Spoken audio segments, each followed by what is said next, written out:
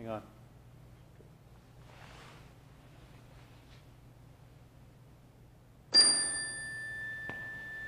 Good afternoon. Welcome to our virtual celebration of Mass here at St. Robert Bellarmine Parish. This Mass is being celebrated in loving memory of Ray and Mildred Tapco, Sheila Hemke, and Bob Markey. Today, we celebrate Palm Sunday of the Passion of our Lord.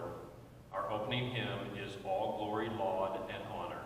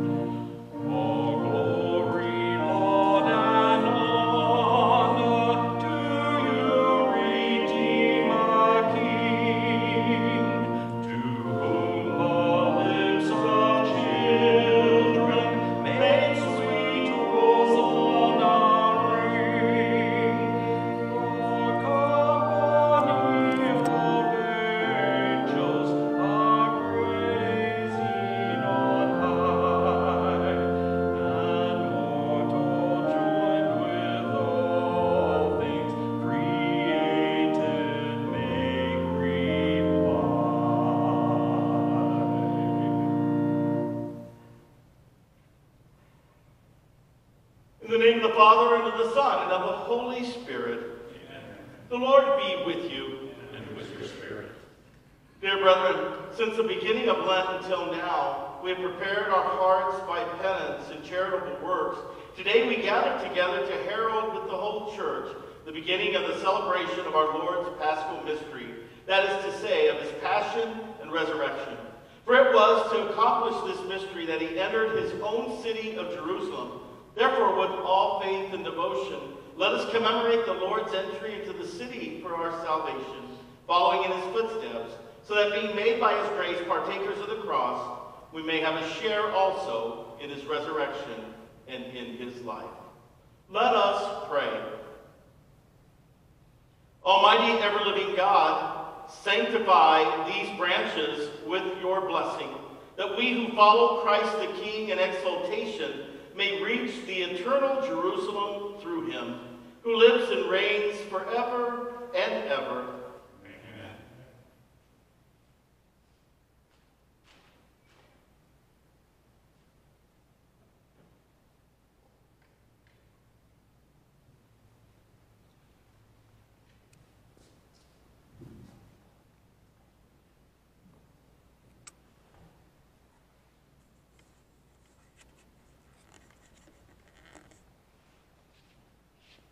Let us pray.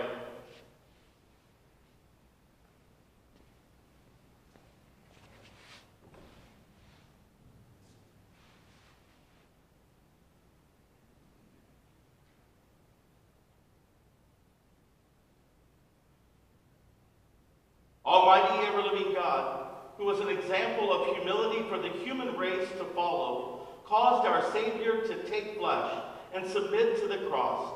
Graciously grant that we may heed his lesson of patient suffering and so merit to share in his resurrection, who lives and reigns with you in the unity of the Holy Spirit, one God forever and ever. Amen.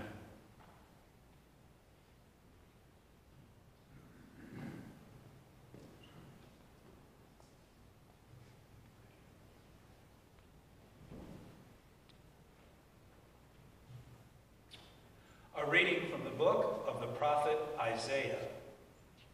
The Lord God has given me a well-trained tongue, that I might know how to speak to the weary a word that will rouse them. Morning after morning he opens my ear that I may hear. And I have not rebelled, have not turned back. I gave my back to those who beat me, my cheeks to those who plucked my beard. My face I did not shield from buffets and spitting. The Lord God is my help. Therefore I am not disgraced. I have set my face like flint, knowing that I shall not be put to shame. The word of the Lord. Thanks be to God.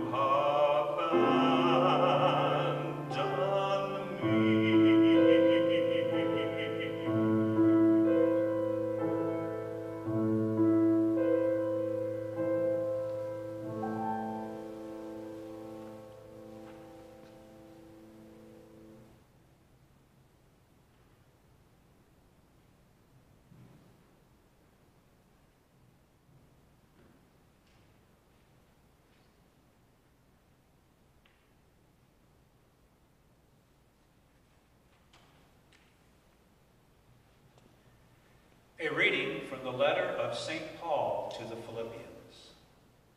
Christ Jesus, though he was in the form of God, did not regard equality with God something to be grasped. Rather, he emptied himself, taking the form of a slave, coming in human likeness, and found human in appearance, he humbled himself, becoming obedient even to the point of death on a cross.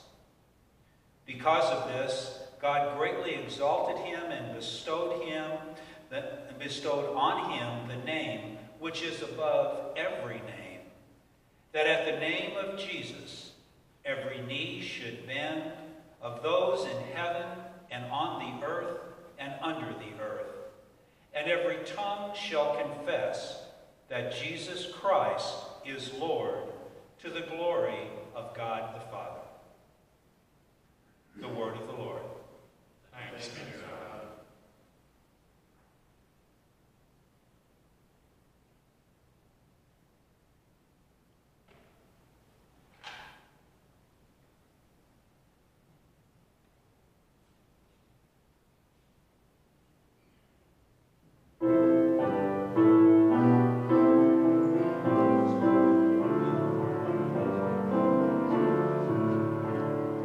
Praise to you, Lord Jesus Christ, King of endless glory. Christ became obedient to the point of death, even death on a cross. Because of this, God greatly exalted him, and he bestowed upon him the name which is above every name. Praise to you, Lord Jesus Christ, King of endless glory.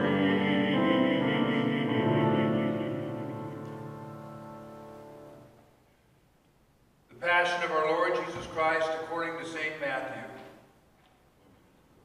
One of the 12, who was called Judas Iscariot, went to the chief priests and said, What are you willing to give me if I hand Jesus over to you?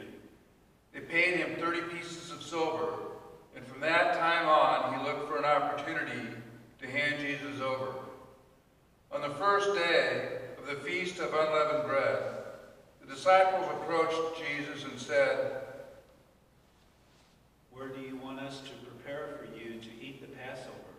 Jesus said, Go into the city to a certain man and tell him, the teacher says, my appointed time draws near.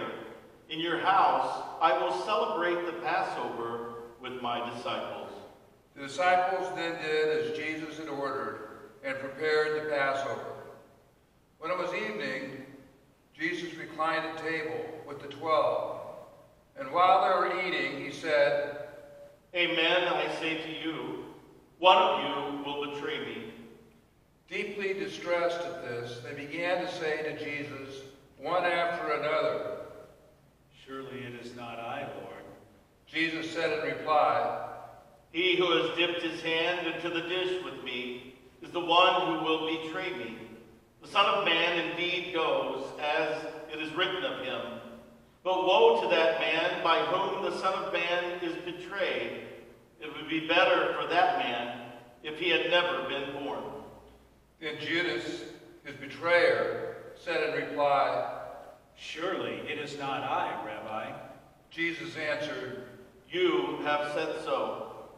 While they were eating, Jesus took bread, said the blessing, broke it, and giving it to his disciples said, Take and eat. This is my body.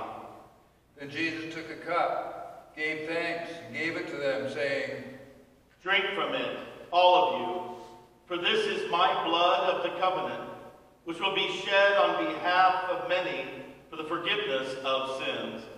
I tell you, from now on, I shall not drink this fruit of the vine until the day when I drink it with you new in the kingdom of my Father. Then, after singing a hymn, they went out to the Mount of Olives. Then Jesus said to them, This night all of you will have your faith in me shaken. For it is written, I will strike the shepherd, and the sheep of the flock will be dispersed. But after I have been raised up, I shall go before you to Galilee. Peter said to Jesus in reply, Though all may have their faith in you shaken, mine will never be. And Jesus said to him, Amen, I say to you, this very night, before the cock crows, you will deny me 3 times.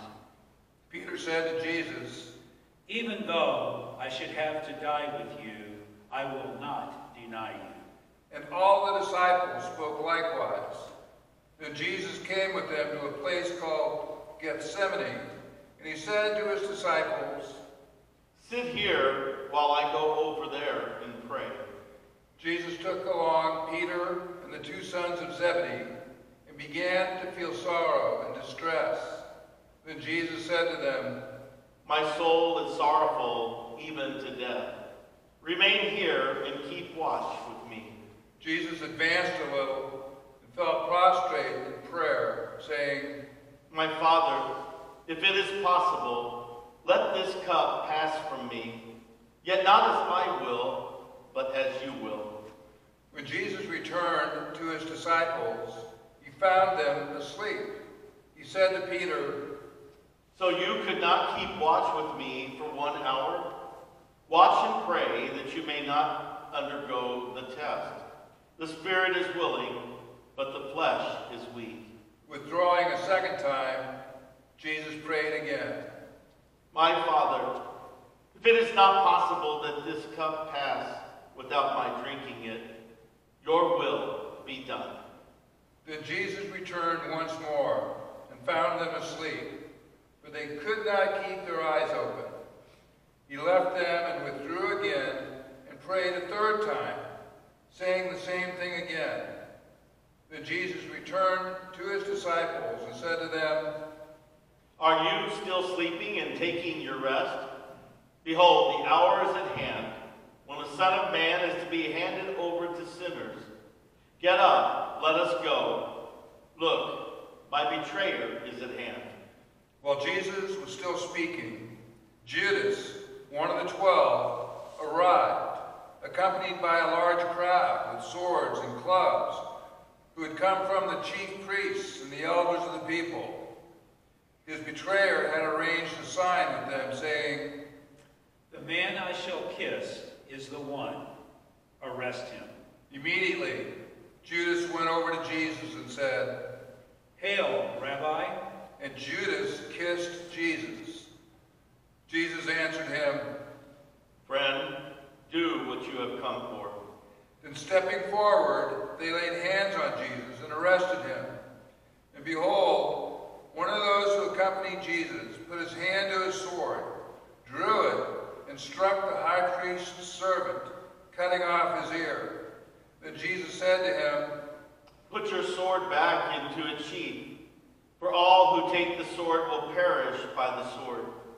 Do you think that I cannot call upon my Father, and he will not provide me at this moment with more than 12 legions of angels? But then, how would the scriptures be fulfilled, which say that it must come to pass in this way? At that hour, Jesus said to the crowds, Have you come out as against a robber with swords and clubs to seize me? Day after day I sat teaching in the temple area, yet you did not arrest me. But all this has come to pass that the writings of the prophets may be fulfilled. Then all the disciples left Jesus and fled. Those who had arrested Jesus led him away to Caiaphas, the high priest, where the scribes and the elders were assembled. Peter was following Jesus at a distance, as far as the high priest's courtyard. And going inside, he sat down with the servants to see the outcome. The chief priests and the entire Sanhedrin kept trying to obtain false testimony against Jesus in order to put him to death, but they found none, though many false witnesses came forward. Finally, two came forward who stated, This man said, I can destroy the temple of God and within 3 days rebuild it. The high priest rose and addressed Jesus. Have you no answer? What are these men testifying against you? But Jesus was silent. Then the high priest said to him, I order you to tell us under oath before the living God whether you are the Christ, the Son of God. Jesus said to him in reply, You have said so. But I tell you, from now on, you will see the Son of Man seated at the right hand of the power and coming on the clouds of heaven. Then the high priest tore his robes and said, He has blasphemed. What further need have we of witnesses? You have now heard the blasphemy. What is your opinion? They said in reply, He deserves to die. Then they spat in Jesus' face and struck him, while some slapped him, saying, Prophesy for us, Christ. Who is that struck you? Now Peter was sitting outside in the courtyard. One of the maids came over to him and said, You too were with Jesus the Galilean. But Peter denied it in front of everyone, saying, I do not know what you were talking about. As Peter went out to the gate, another girl saw him and said to those who were there, This man was with Jesus the Nazarene. Again, Peter denied it with an oath. I do not know the man. A little later, the bystanders came over and said to Peter, Surely you too are one of them. Even your speech gives you away. At that, Peter began to curse and to swear. I do not know the man. And immediately a cock crowed. Then Peter remembered the words that Jesus had spoken. Before the cock crows, you will deny me 3 times. Peter went out and began to weep bitterly. When it was morning, all the chief priests and the elders of the people took counsel against Jesus to put him to death. They bound him, led him away, and handed him over to Pilate, the governor. Then Judas, his betrayer, seeing that Jesus had been condemned, deeply regretted what he had done. He returned the 30 pieces of silver to the chief priests and the elders, saying, I have sinned in betraying innocent blood. and they said, What is that to us? Look to it yourself. flinging the money into the temple, Judas departed and went off and hanged himself. The chief priests gathered up the money, but said, It is not lawful to deposit this in the temple treasury, for it is the price of blood. After consultation, they used it to buy the potter's field as a burial place for foreigners. That is why that field even today is called the Field of Blood. Then was fulfilled what had been said through Jeremiah the prophet. And they took 30 pieces of silver, the value of a man with a price on his head, a price set by some